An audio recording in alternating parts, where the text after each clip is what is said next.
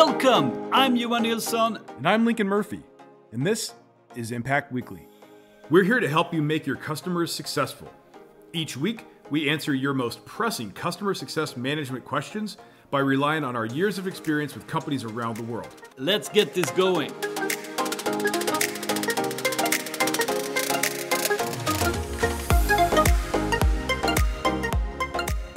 Hey! Welcome back to Impact Weekly. We're here with a new episode. And here's the question. I'm building a new CS team. I've been talking to many other leaders and trying to understand who should be doing the upgrade, customer success, or sales. Okay. Very common question, I would say. And of course, like a lot of times, there's not like one answer here, right? Yes. No, this is definitely one of those situations. In fact, just kind of looking at the question, something that stands out to me is this person says they're building a new customer success team, but what they don't say is whether or not they're building this team in a new company or whether it's an existing company and they're building a CS team. And I think this matters because when you're talking about who should be handling expansion sales, if you're starting from brand new, you're literally building customer success along with the rest of the company. You're going to be able to maybe have more say in who you think should handle this. The expansion part. If you're building a brand new customer success organization in a company that already has an established sales or revenue team, you may have to work around whatever is already in place. So that's just something that kind of stands out there. Yeah, good point. And also, of course, this evolves, right, as well. So maybe in the beginning, you don't even have something to upgrade a customer on. And then you start adding things, and maybe it's natural that customer success does that. And then you have a lot to upgrade, and maybe you merge with another company, and there's a lot more to do and expand on. So this is also, of course, it depends on where you are on that journey and how far you and how your company's set up. So there's a lot of factors playing into this, and that's why, of course, there's not one answer. But I think it's really important topic, and we get this question quite a lot. So I think we should still dig into it, and let's help this person out by breaking out some of the scenarios and maybe looking at pros and cons on how you can set it up. And then everyone has to assess where they are, what they want to do, what they're trying to achieve. So, but I think it's an interesting topic that we could look into deeper and help this person find their way, basically. Oh, for sure. I think we can add something to this conversation at the very least. Yeah, definitely. I think we've seen this in so many different ways. But maybe we'll start just by looking at how does it look like when customer success is doing all the upsell. And what are some pros and what are some cons with that setup?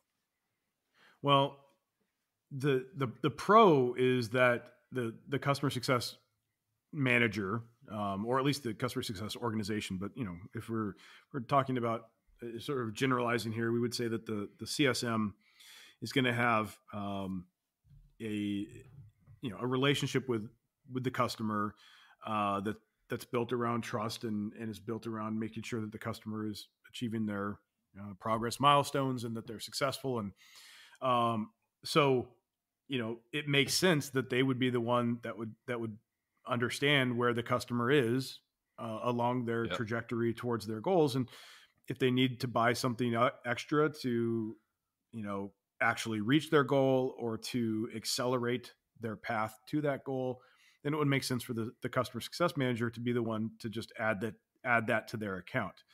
And if it's possible to do that, just push a button and activate, this feature, piece of functionality, or move them up to a different pricing tier or whatever, then the CSM should do that. The con is the thing people like to talk about is that somehow hurts trust with the customer. Like if the CSM's doing selling, but nothing I said right there had anything to do with selling, right? It all has to do with understanding what your customer is trying to accomplish and giving them what they need to do to actually achieve those goals. If you're not putting something in front of your customer that is what they need when they need it, you're not really doing customer success. Whether that's something that they have to pay extra for or something that that's already included, you need to make sure that you're giving them whatever resources. So the only con with that is either you believe that CSM shouldn't be commercial, so then this whole discussion is sort of moot. Yeah. But the only other con comes down to complexity, or complexity with the process of actually adding it to their account. And this is where I say, when things become too complex, you should not have the CSM doing that work, not for trust issues, but just the CSM already has enough on their plate. If a customer has to go through some, contracting work and just work through different, statements of work or especially if there's negotiation, that is a skill, and that's not necessarily something that CSMs have. Those things should be offloaded to somebody that has those skills. Other than that, if the CSM can just add it to their account, they should. So, that's the most efficient way. And that's the cheapest, if you're looking for, to be able to do this without added expense, there you go. Yeah. So CS, it is possible for the CS team to be the ones that are doing the upselling, and that does happen. It does. And I think you mentioned something there, skill. So this is also something we notice a lot through our training programs, that, this is a skill as well. And traditionally, I think most customer success managers are not brought in to do expansion in the beginning, at least. But this is something they can really excel at, but you need to make them aware of it. You need to have something to upsell, of course, but you also need to work on how you do that in the right way, right? Yeah, whether or not the CSM is the one actually, quote unquote, closing the deal, there's still a lot of things you have to do to ensure that once the customer gets to a point where buying this extra thing is the most logical next step for them, that they've been sort of set up in a way that when that offer is put in front of them, that they're most likely to take it. And that comes down to this concept we call orchestration. And that is a skill that a CSM needs to have, regardless of who's going to actually take over once the, to, like I said, to quote unquote, close that deal. So if we have an upsell opportunity that's attached to a progress milestone, and I'd like to say this, it's an upsell opportunity for the customer. Yeah. This is really an opportunity that we're going to surface with the customer to say, look, when you make this progress, you get to this milestone, here is the thing that other customers like, that have similar characteristics as you, that have similar goals. This is this other product that they chose to add to their account. When you get to this progress milestone, we'll talk about adding that to your account, but you don't need it right now. But when we get there, we'll talk about adding that to your account. Is that fair? They say yes. Now they're thinking about it. And, if it's something that they need to budget for or otherwise, ensure that they have the resources to implement, then they have some time to think about that stuff on their end. Then when they hit that progress milestone, we can say, hey, congratulations, you've achieved this progress milestone. We would say something that actually means something to them, not progress milestone. And we would say, now, remember, we talked about this add-on, and this is, now that you've achieved this milestone, you're ready for this. Do you want to go ahead and add it to your account? If they say yes, and you're the CSM and you can just add it to their account, then you just do that. If you need to turn it over to somebody else, then you say, okay, well, like I talked about before, I'm going to introduce you to our growth team, or I'm going to tell your original salesperson that you're ready for this. And then what I like to say is, when you do that, also be transparent about the fact that, look, I've told the salesperson or the growth team or the upsell team that you want to add this to your account. They might try to talk to you about adding some other things to your account. And you know what? That's not a bad thing, because you might get a really good deal. So, listen to what they say, but they know exactly what you're ready for right now. And then once they add that to your account, you'll come back, we'll get you onboarded and get you going, just like we did before. So that's basically the process. If you're the CSM, you can just handle that yourself. Great. If you need to turn it over, but orchestration is the skill. But if you're going to be doing negotiation, you're going to be doing contract, all of those things are also skills. The problem is just, as a CSM, you have so many things going on. Like I said, I tend to want to offload sort of specialist activities to people that's all they do, because the CSM is just too busy. So it comes down to complexity and timing and process versus, like, have somebody else do it because the CSM shouldn't be selling, right? That's not why you would separate those activities. Definitely, I agree there. That's a really good point. And I think also sometimes when this question is brought up, they are like they think they have a missed opportunity in upsell in their business, and they don't see customer success doing it. And the root cause for that can be many things, but a lot of the times, right, is that they don't have the capacity to do that at the moment. They are completely overwhelmed with other things they have to do, with turn around customers, onboardings, a lot of stuff on their plate. And I think it also, actually, we need to come back to capacity planning here as well. I mean, that's a whole different episode, but I think I think it's part of this question as well. Absolutely. I mean, and so one of the ways that you would know if things are too complex is you would look at how much time your CSMs are spending working expansion opportunities with your customers.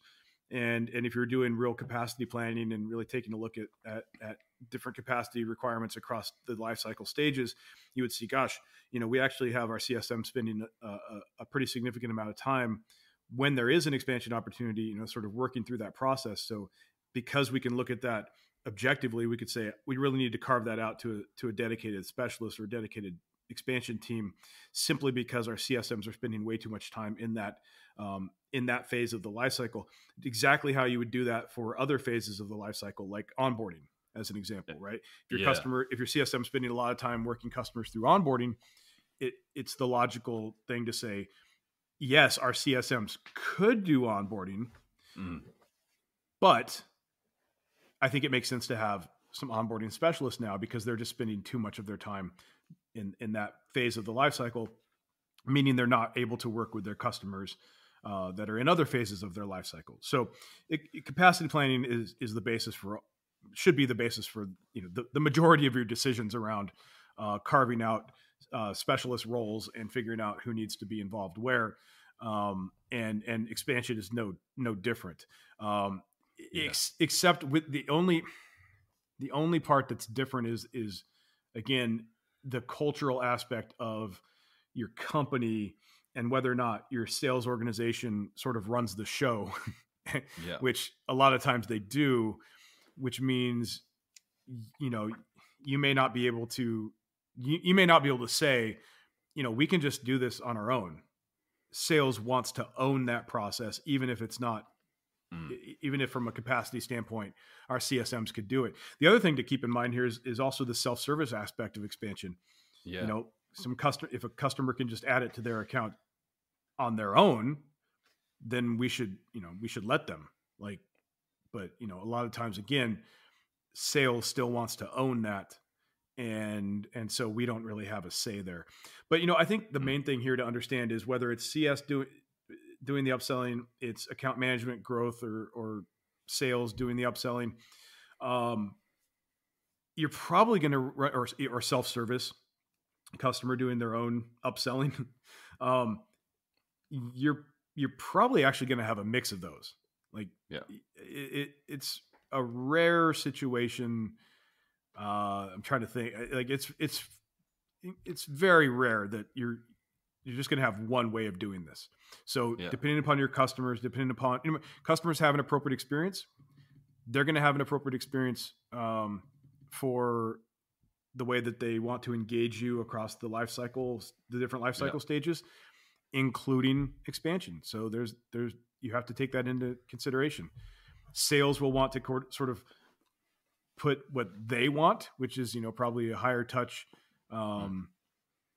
engagement when it comes to trying to sell, because that's just what they're used to. But, we should take into consideration the customer's appropriate experience when it comes to actually buying from their point of view and give them what they need. So exactly. So it's probably going to be a mix. It is, but it's important to clarify the responsibilities as well. So I think that's part of this as well, from a management point of view, to say, okay, this is who's going to do it. Yes, it should be a very clear process. For should. No other reason. Yeah, I was just gonna say, for no other reason than clarity from the customer standpoint, so there's no surprises. Exactly. But from just a process standpoint, this thing needs to be mapped out very, very clearly. Yeah. And let's take the other scenario here. If it's only account managers doing the upselling, so basically having customer success not, involved, of course, but that it's not their responsibility at all. What are the pros and cons of that setup? Well, it depends on exactly how this plays out, and I've seen it. Yeah. So just saying, only account managers or sales or growth or upsells or whatever, but like only having somebody other than customer success handle this. There's sort of a wide variance of what exactly that looks like. Sometimes that means you have AMs or salespeople that literally just reach out to existing customers with zero input or interaction with the customer success manager at all. Right. Yeah. I'm sure as a CSM, you've had the unpleasant experience of a customer saying, "Hey, why did your salesperson just reach out to me? Like, we're having these issues. Yeah, I don't appreciate that." And now you have to like say, fix well, we don't really communicate internally. Right? Yeah. So that's kind of the one end of the spectrum. And then the other end of the spectrum, where CS is not, it's not really a partnership. We're not really working together, but we're sort of, sales or AMs or growth is sort of relying on us, is this idea of CSQLs, customer success qualified leads, where basically the sales org comes to us and says, "Hey, give us a list of customers that match this criteria." And, which it kind of seems on the surface like we're collaborating. We're really working with sales, but it's not actually, it's not as collaborative as we would like. It's really just sales seeing our existing customer base as a pond to fish in. And they want to fill their sales pipeline with qualified leads in the same way that they would fill it, with marketing qualified leads or sales qualified leads that come in through, SDRs doing outbound prospecting. Yeah. They're just looking at customer success as another lead source. Yeah. And this doesn't really, usually take into consideration our customers' actual progress. When they ask for a list of customers, it's usually it's based on certain characteristics, not necessarily on the customer's actual progress. And then they just work it, once that list is provided to them, they just work it as though they're working any other lead that's come in. And of course, applying new business sales tactics and techniques, and even the mindset of a new business salesperson, applying that to existing customers with whom we already have a relationship, with whom we know what progress milestones they're working through. It's going to have, it's probably not going to have, it can, look, worst case, it can be absolutely disastrous. Best case, it's probably just not going to be super effective. Yeah. And this is why you see when from the SQL or the CSQL world, that sort of quote unquote collaboration between customer success and sales, you see win-loss rates that look very similar to win-loss rates of net new customers. Like it's not that great.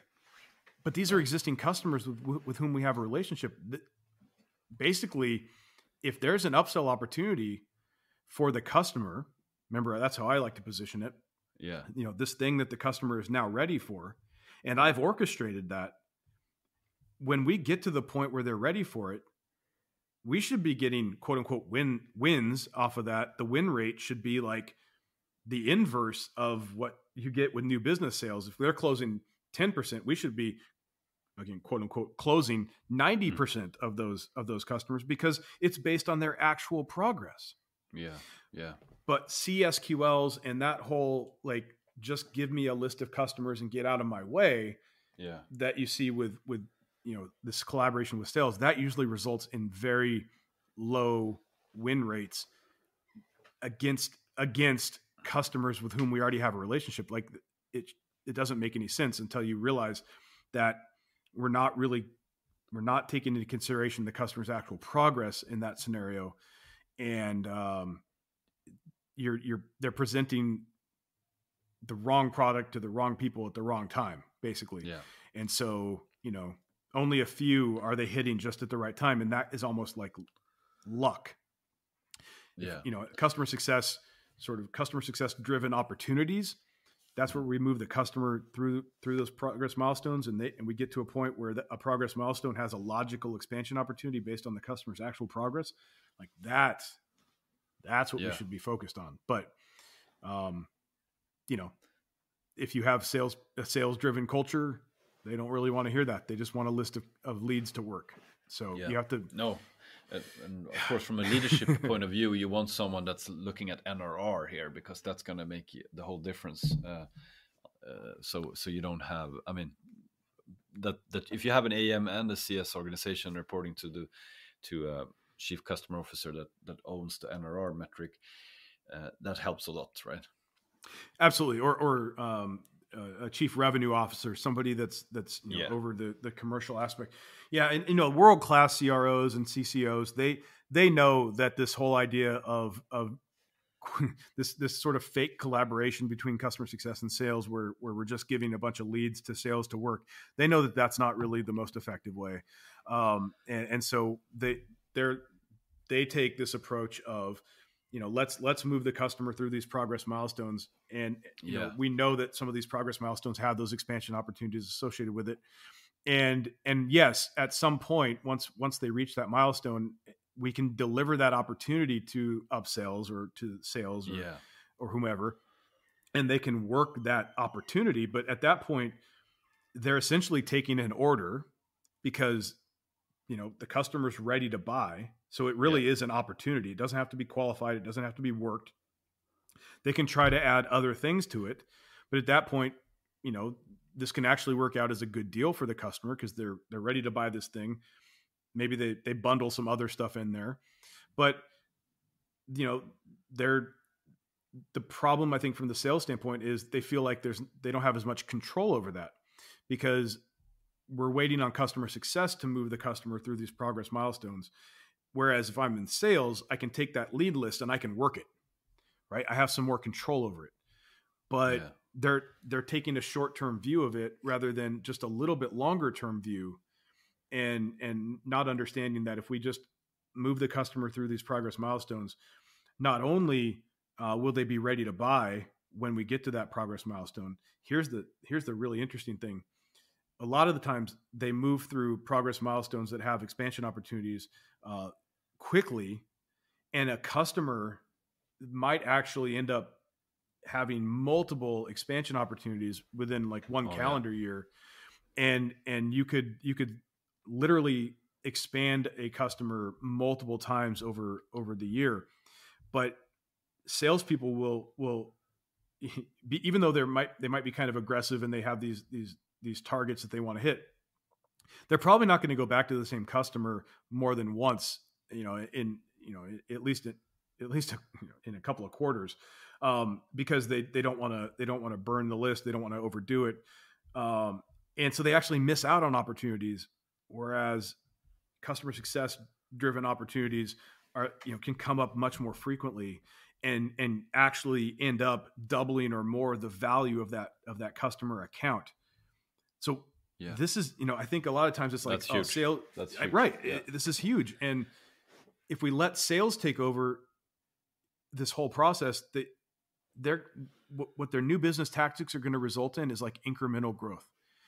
If we take this customer success driven opportunity approach, we are actually looking at exponential growth in account value. So for your book of business, exponential growth in revenue under management. As an organization, this is going to have a dramatic impact, obviously on ARR, but also on NRR, so net revenue retention. It's going to offset churn and contraction. Like this is such a powerful way. And then you shouldn't be just looking at this from the customer success leadership role. Like if a CRO or CCO or any other executive is looking at this, they should be looking at customer success driving this process and leading to exponential growth as the preferred method. And like I said, world-class CROs, they know that this is the way to go. It's just everybody else who sort of lets the salespeople, kind of do their thing and kind of run over everybody and get their way. That actually ends up leading to just incremental growth and a low win rate, which is just crazy because we're talking about existing customers. We shouldn't be having a low win rate. We shouldn't really be having a win rate at all. We should just be having customers buy what they need when they need it.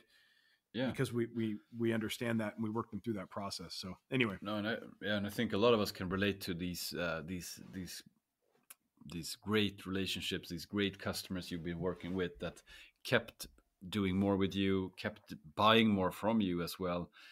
So I mean, I think we all know, we've seen the power in when we leverage this, and we do really add more value for the customer along this this journey together. And they, I mean, we usually say that like lack of expansion is a bad sign, right? And I think this is really true, and I think we need to have the customer's view here as well.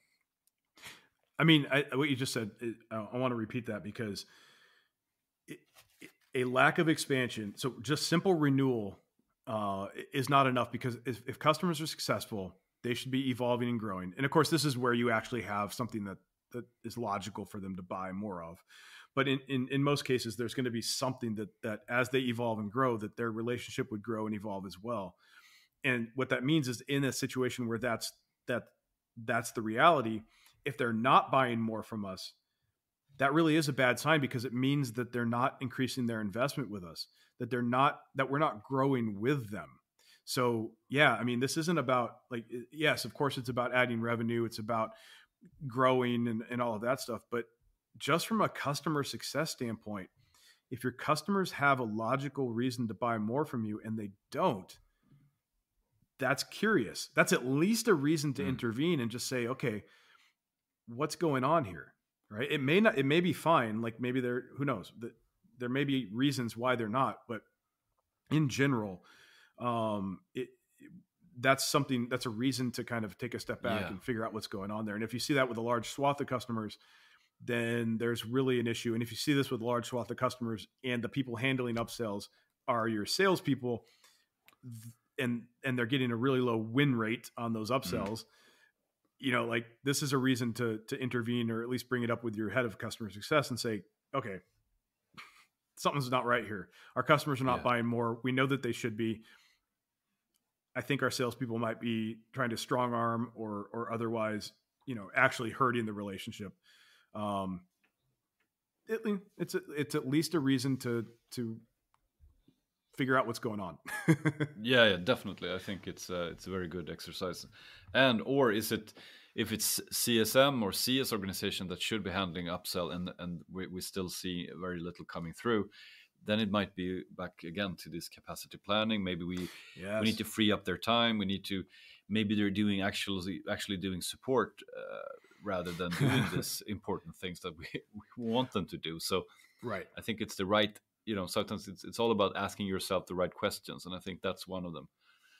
Yeah, I mean, and so you can look at our customers moving through progress milestones, like that's when we're trying to figure out are the CSMs doing what they need to do in order to make the customer successful and ultimately to help them grow in the way that they need to? There are some operational metrics that we can look at just to make sure that the customers are getting what they need.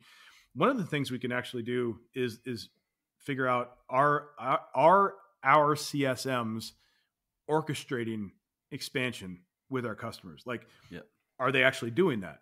And you can listen to Gong recordings, or you can just whatever to kind of keep track of whether or not they're doing this. And that's an operational metric, because if they're not orchestrating, it could be that they don't have time. It could be, that they're not preparing for their meetings. It could be just that this isn't something that they are trained on. But if they're not orchestrating, then the likelihood of customers taking the upsell when presented with it later goes down significantly, because then it becomes something sort of out of the blue. They didn't know, they didn't see it coming, they didn't expect it, they didn't budget for it, they didn't plan for it. And now they feel like they're being sold something, right? So orchestration is a really important part of that, but operationally, like, that's a leading indicator of expansion. If our CSM is orchestrating this with their customer, then we have a much higher percentage, or it's much higher percentage that they will take the upsell later on, simply because they know about it and they're prepared for it. So orchestration is an operational metric, as well as just a sort of a framework for making sure this happens. But all of that said, let's make sure we have like some concrete takeaways from this. Yes, let's get into it. So if you're building a new CS team, and you have to take some decisions around who's going to be responsible for the expansion or the upgrade, these are our three concrete things to consider. So I'll take the first one here. There, as we said in the beginning here, there's not like one answer here. You need to find your answer depending on where you are, depending on if you're building it from scratch or if you're coming into an existing organization. But it's very important to be very cautious here and conscious, so it's clear internally who owns this, because it's very important for both your organization, but even more important also for the customer. Absolutely. And I think that can't be overstated. The managing expectations with the customer is huge, and that means you have to have a very well defined process. So I would say, so my takeaway would be, independent of whatever the setup is, we need to create an environment of actual cooperation between customer success and account management or sales or growth or whomever is going to take over and close the deal with the customer. This can't be a one-way street where we just give the salespeople a list of customers that match criteria and call it good. We really have to work with sales to make sure that they understand that our customers are moving through particular progress milestones. Some of those are going to have expansion opportunities for the customer. When those are reached, then we can turn those over to the sales org to handle in whatever way that they need to. That's real legitimate cooperation. That's real collaboration, not just customer success being a lead source for sales. Yeah. And last but not least, I think expansion is huge. It's a huge growth opportunity, but it's very different from new business sales. And if you want customer success to be driving expansion, you need to train the team on that. So I think that's another part to this question that's really important. And of course, we cover this in Impact Academy. We have an expansion program there. So that's an easy way, but it's a very effective way to get going on this. So those are our three main takeaways from this question. Interesting topic, and I think a lot of people out there looking for answers here. So keep the discussion going. By the way, ask more questions. We will cover them in our podcast. Thanks for listening. See you soon. Hey, thanks for listening. Do you want to bring your customer success to the next level?